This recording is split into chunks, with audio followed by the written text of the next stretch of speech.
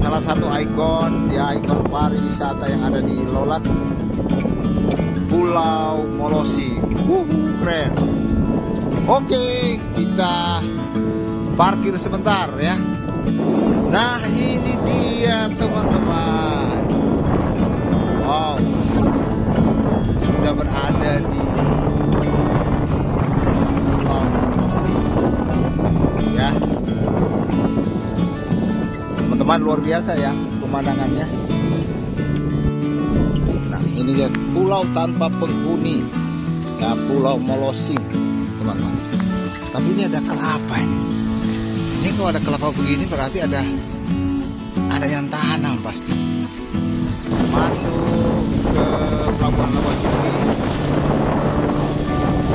Kita akan lihat apakah masuk dari selat yang kecil ini atau yang besar. Nah, ini suasana pelabuhan Labuan Uki. Wow, ini dia.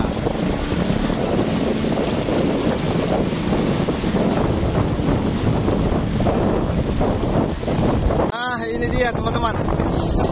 Itu sudah dekat Pulau Molosing. Nah, itu dia Pulau Molosing. Kemudian ada kejauhan di sana gunung itu ya, Gunung Ompu namanya. Agak jauh di situ itu Gunung Ompu ya, ada tower-tower. Dan di situ juga ada ini ya, Bandara Lolak ya. Rencana akan dibangun Bandara Lolak. Mungkin sudah dibangun tuh Bandara Lolak ya. Nah, ini Pulau Molosing. Nah, Om JONI akan melihatkan pada teman-teman ya. Wow. Ya. So dekat Pulau Molosing dan ini Labuan Uki ya. Jadi ini di sini Labuan Uki teman-teman. Nah, itu Pulau 3 ya, sekali lagi di Pulau 3. Jadi kita ke sini tadi. Ini hanya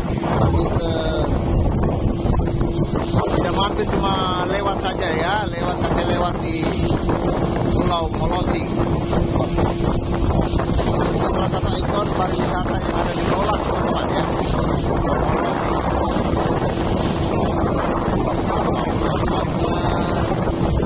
Mantap ya. DP Laos kanan kiri betul sekali.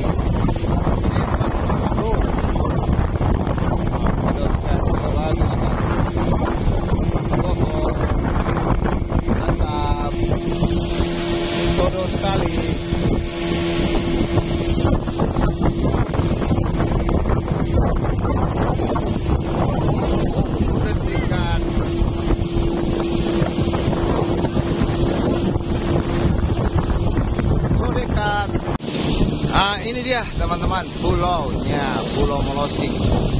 Berada di Lolak teman-teman ya. Ini salah satu ikon pariwisata yang ada di Lolak. Oh, ini suasananya.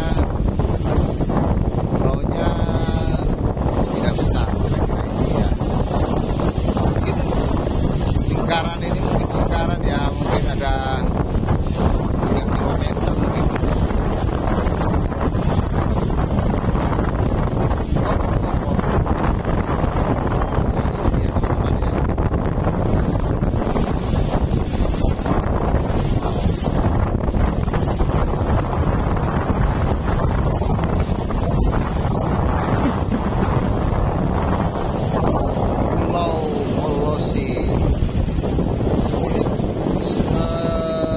Belakang ya, ini yang ada di belakang menghadap lautan bebas ini.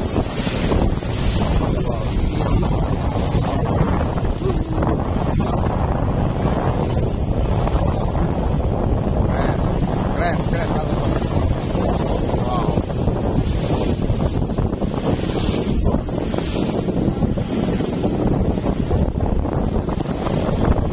Pohon apa ini? Lihat, pohon apa ini? Pohon nusu ya? Ketapang.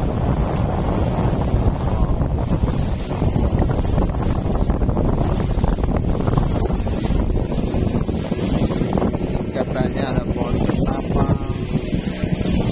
Ada orang tinggal? Oh, tidak ada penghuni. Tidak ada penghuni, teman-teman. Kita putar dulu dari sini ya. Putar dari sini, kemudian setelah itu kita ke pelabuhan Labuan Uki, teman-teman. Ini dia. Nantinya ada pasir putih di sana ya. Nanti lihat pasir putih. Iya, putih sekali, betul. Ini mengail ya. Ada yang mengail. Nah, di sana ada pasir putih. Wow. Pasir putih.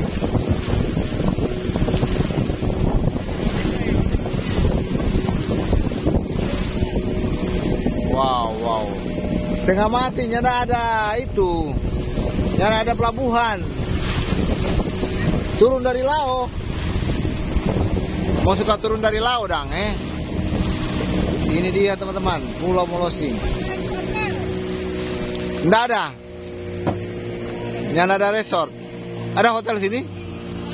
Nyanda ada. Pasirnya keren. Mantap.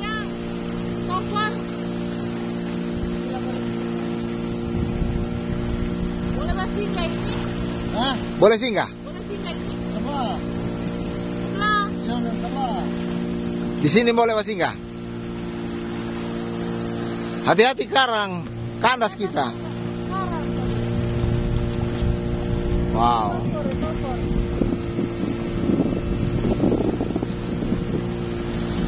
Ini rencana mau singgah cuma baru pertama kali Om Joni ke sini. Pulau Molosing. Wow, ini dia, teman-teman. Berada di Lolak ya. Nah, ini desa ya, desa Motabang ya. Desa Motabang, ini dia, teman-teman. Nah, ini dia.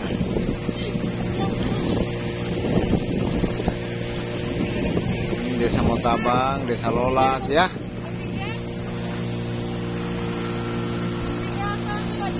Boleh mau singgah ini?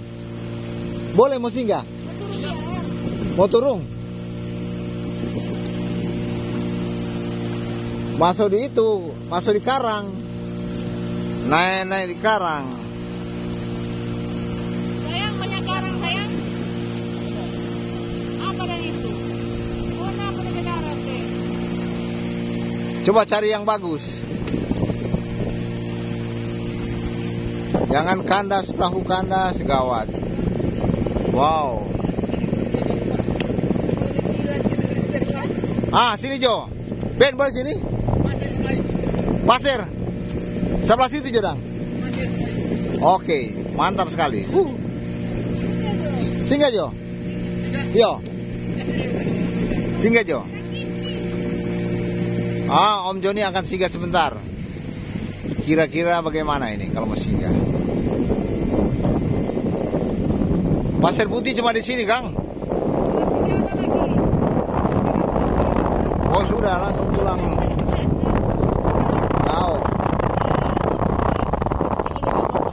Ini dia, teman-teman.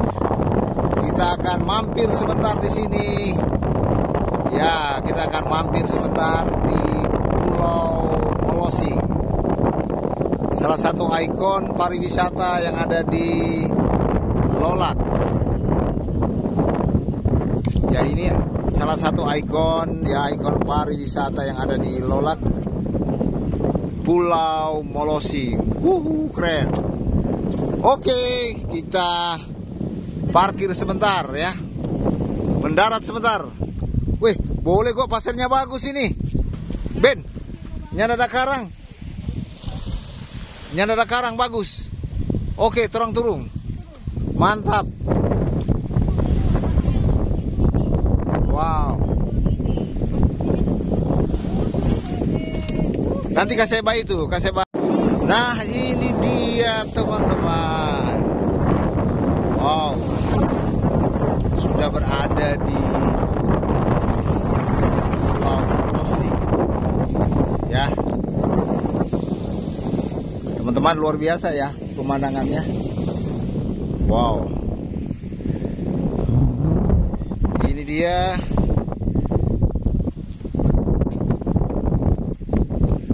keren teman-teman. DP air DP air betul-betul jernih, bersih. Joni baru pertama kali ini ke sini. Tidak ada resort, tidak ada hotel, dan banyak yang datang ke sini cuma jalan-jalan. Kalau air surut kelihatan ini, tapi kalau air naik, wah udah tidak kelihatan ini teman-teman. Ada gunung batu ini. Wow.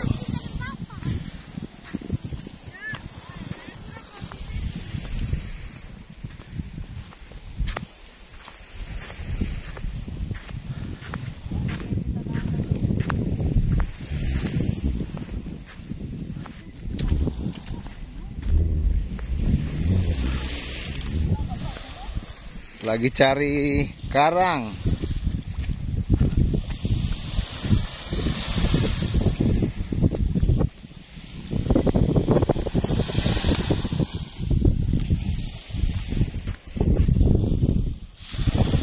Bagus juga teman-teman. Om Joni sempat mandi teman-teman. Coba Om Joni ke air sebentar ini. Oh, bersih. Ini dia. Bersih. Wow, ini kan Om Joni naik sini, turun ke laut. Wow, bersih teman-teman. Wow.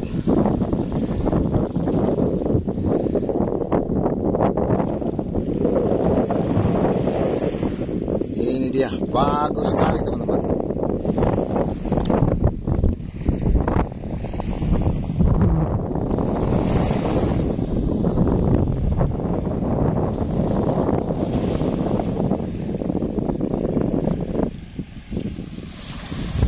Nah, di sana itu adalah desa Motabang ya. Desa Motabang. Nah, pelabuhan Uki di sana tidak terlalu jauh ya, mungkin 4 mil mungkin ya, 5 mil, nggak sampai Resto.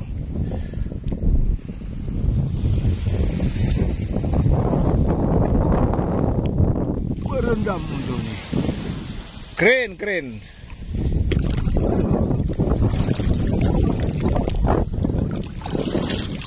Wow.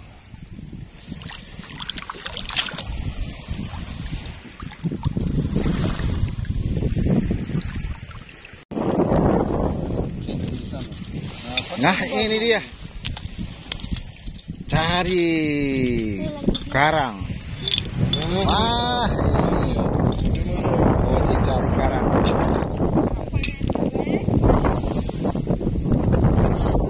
Mantap.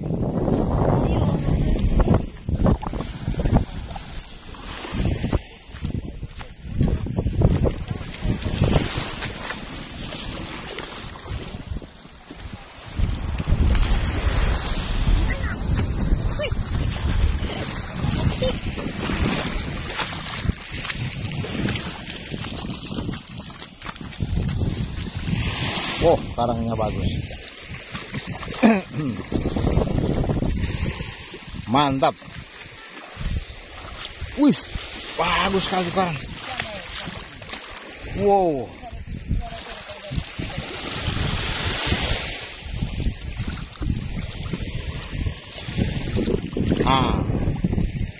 Wow, keren.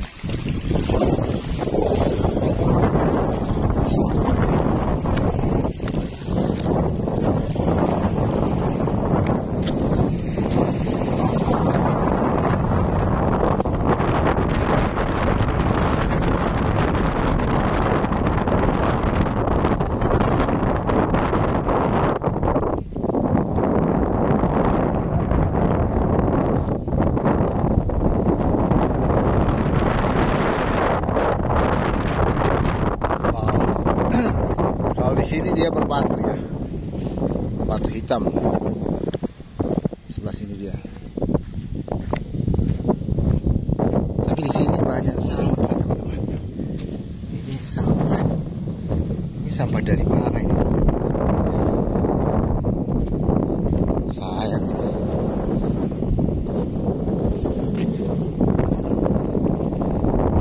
Wow. Ada sampah.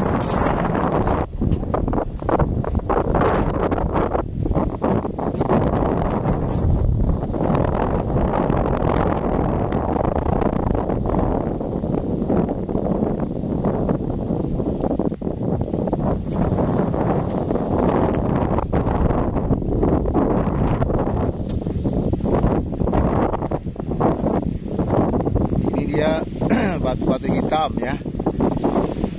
Tapi di sana tadi ada pasir putih juga yang di sebelah sana.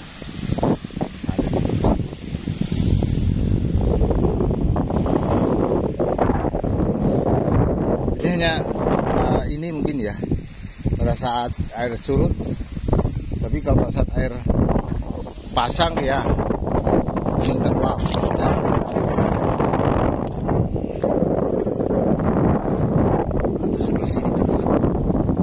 Barat ya.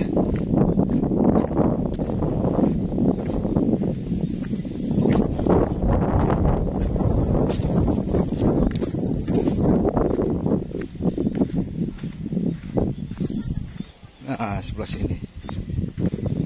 Oh, di sini sebagian juga pasir putih, teman-teman. Ya kan? Ini dia.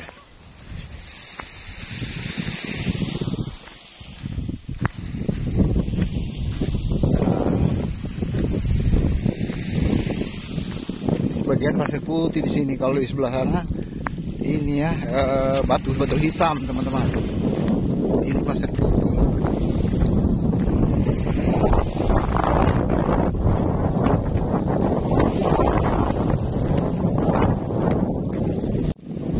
Nah, ini dia pulau tanpa penghuni. Ya, Pulau Molosing, teman-teman. Tapi ini ada kelapa ini. Ini kalau ada kelapa begini berarti ada yang tanam pasti, ya kan? Nah, itu ada kelapa. Wow, ada ratanya. Ini ada datar ini, teman-teman.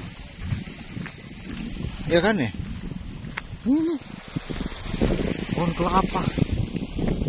Wow, ini ada pohon kelapa.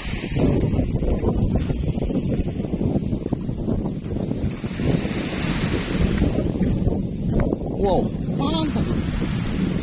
Sampai sana juga ada pohon kelapa, teman-teman. Wow, kan. Ini tandanya ada pemiliknya. Seperti itu, teman-teman.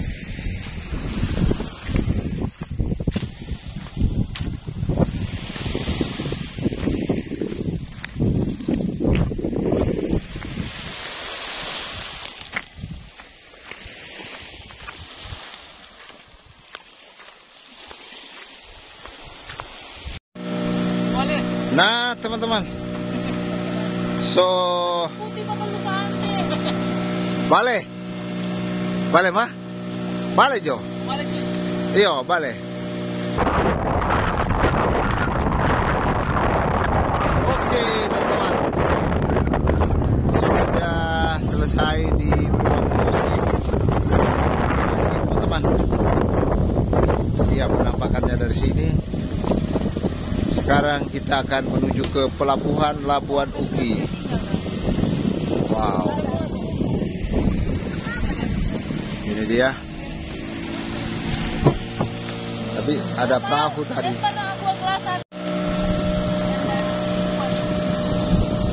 Oh, sudah habis mandi.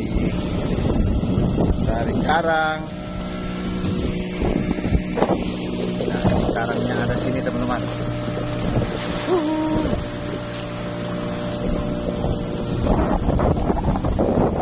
Oh, sekarang kita akan menuju pelabuhan Labuan Uki. Tapi kita akan menyusuri pantai ya. Di pantai.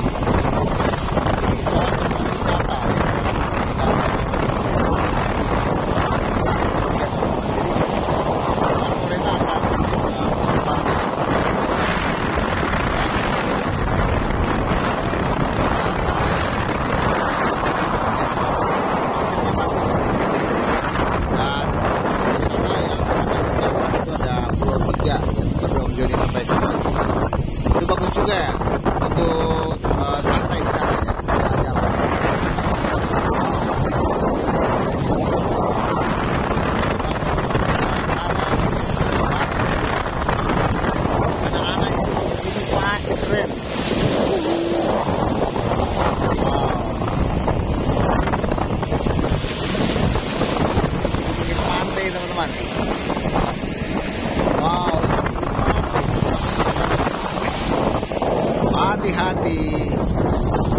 Wow. Ini dia. Wow. Pinggir pantai. Nah, ini dia. Kurang menyiapkan di desa Labuan Uki ada kawasan pariwisata. Iya, tapi ini jadi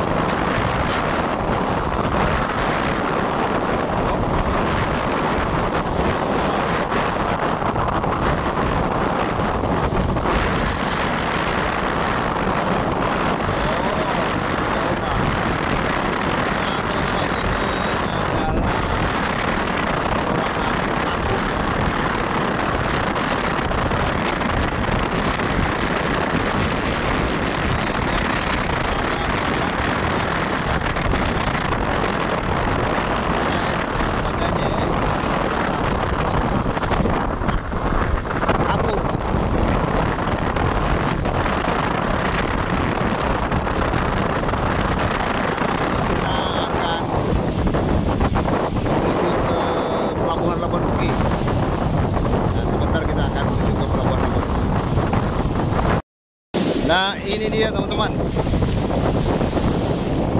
Kita akan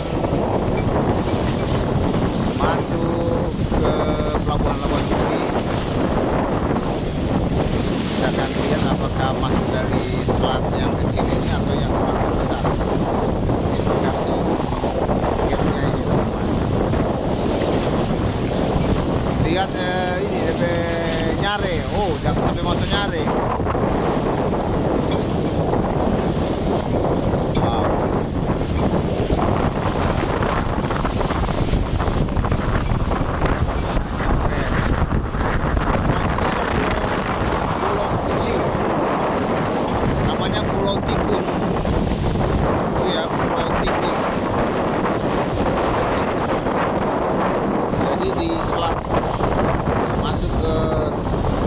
Pelabuhan Labuan Uki ada pulau kecil,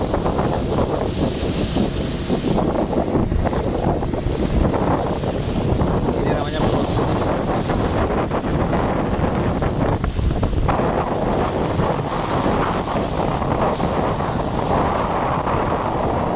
Kemudian akan masuk ke pelabuhan Labuan Uki. Biasanya kesini lewat selat kecil ini perahu-perahu kecil, tapi kalau perahu besar tidak lewat ini teman-teman. Nah, ini dia. Keren ya teman-teman. Ini ada perahu kecil.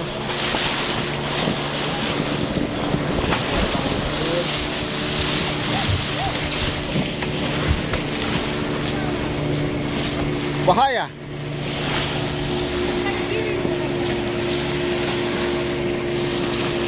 Ini perahu kecil. Ya, ini Pulau Tikus. Wow, ini Pulau Tikus, bagus ini pulaunya. Keren. Ini pulau ini dia biasanya menghalau ombak ya. Ombak masuk ke pelabuhan. Ini pulau ini dia apa namanya? Menghalau ya, menghalau, bapele. Orang Manado dia bilang bapele. Nah, ini ada selat kecil, yang di sini selatnya kecil. Ya, kemudian di sini selatnya besar. Untuk kapal-kapal besar lewat sini selatnya. Nah, itu dia teman-teman.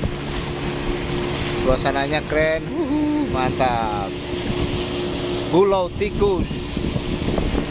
Nah, kita akan masuk ke pelabuhan Labuan Uki ya. Nah, ini dia suasananya masuk ke pelabuhan Labuan Uki. Wow, ini ada kapal yang baru mau berangkat ini kapal ini. Kapal besar ini mau berangkat ini. Kelihatan dia mau berangkat. Nah, ini suasana pelabuhan Labuan Uki. Wow, ini dia suasana pelabuhan Labuan Uki, teman-teman. Nah, ini teluk ya, teluk Labuan Uki masuk ke dalam sana. Kapal mantap. Biasanya di sini kalau ada ombak atau badai di lautan bebas, di sini tenang, tidak ada badai ya, tidak ada ombak, ombaknya masih kecil teman-teman.